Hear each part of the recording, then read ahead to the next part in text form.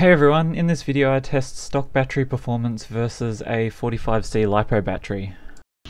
Now this is with the stock battery. Pay close attention to how when I take off using full throttle the car doesn't lose control and it doesn't wheelie either.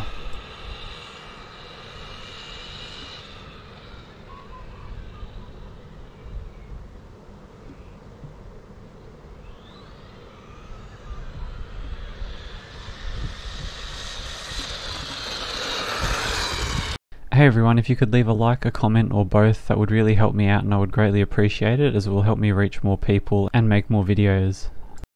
Okay, now this is with the lithium polymer battery. Pay attention to how the car takes off. It does a wheelie and it is also very difficult to control if using 100% throttle at the start. So in my mind this battery is a significant upgrade and you do get a lot faster of a car.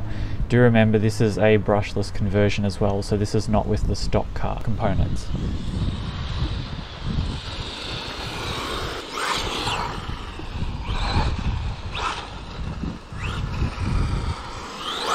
Hey everyone, just a quick prompt to subscribe if you enjoy these videos. Remember, subscribing is free and you can always unsubscribe in the future.